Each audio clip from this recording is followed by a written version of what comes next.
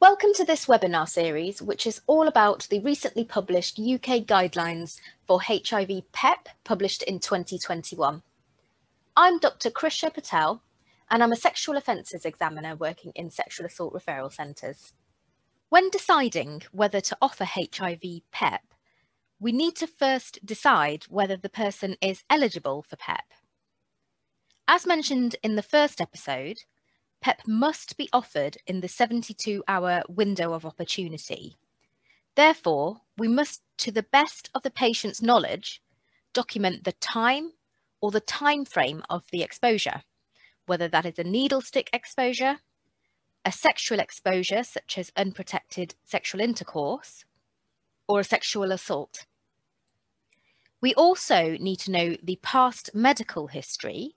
For example, if they have any liver or renal impairment, whether they could be pregnant, so always do a pregnancy test in women of childbearing age just to check, and the mental health history may be relevant as well. And we need to check the drugs and allergies because there are many medications that interact with antiretroviral therapy, and these must be checked. BASHH guidelines recommend using HIV drugs interactions checker, and I'll add a link to that in the description box below. We then need to do a risk assessment or do some sort of risk-benefit analysis to help us decide whether it is worthwhile to offer PEP. I'd like you to pause this video and write down, or if you're working in small groups, discuss this amongst yourself.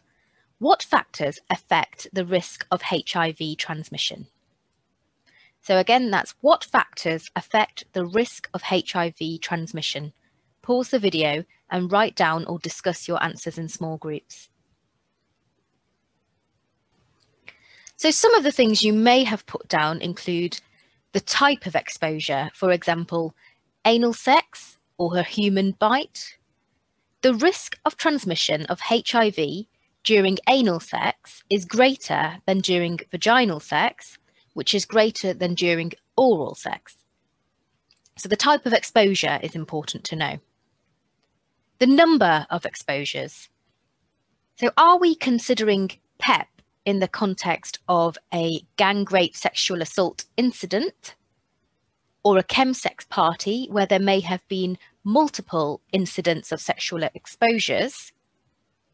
Or was it a single episode of unprotected sexual intercourse with a known partner? The risk of HIV in the index partner. So are they known to have HIV already? Are they taking any treatment for it?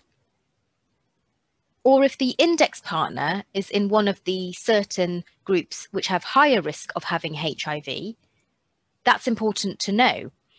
Within the UK, the higher risk groups are likely to be men who have sex with men and IV drug users, and individuals who have immigrated to the UK from areas of high HIV prevalence, particularly sub-Saharan Africa.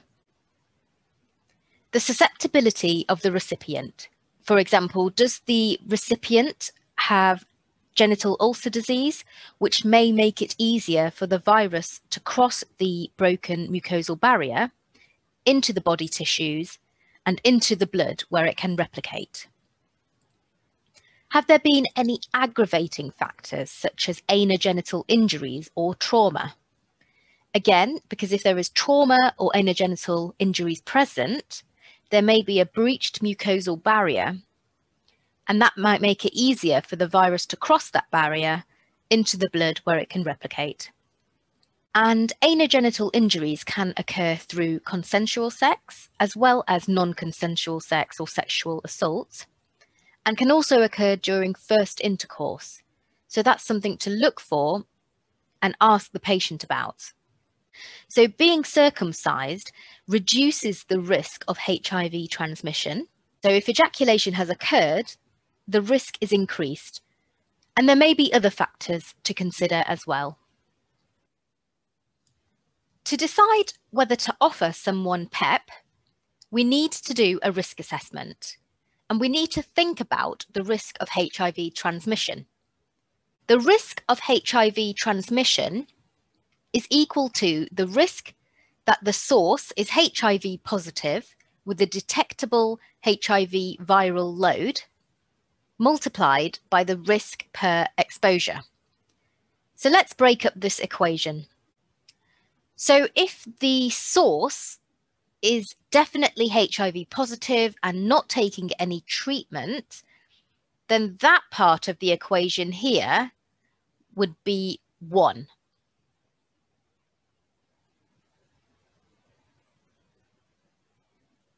The part about the detectable viral load here is important, as many people in the UK know they have HIV and are on effective treatment, which gives them an undetectable HIV viral load.